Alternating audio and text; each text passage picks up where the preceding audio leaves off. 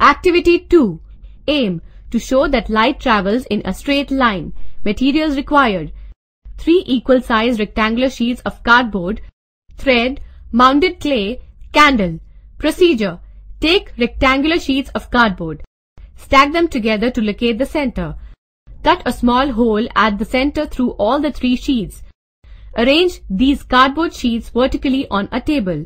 Pass a thread through the holes and adjust the sheets so that all the 3 holes are in a straight line. Keep a lighted candle at one end of the table such that its flame is at the same height as the holes. Now, the candle flame and the holes in all the 3 sheets are in a straight line. Observation: look through the hole at the other end. The light coming from the candle flame is visible. Now, displace sideways the middle sheet and look through the same hole. The light coming from the candle flame is not visible. Conclusion: we draw the conclusion with above experiment that the light travels in a straight line.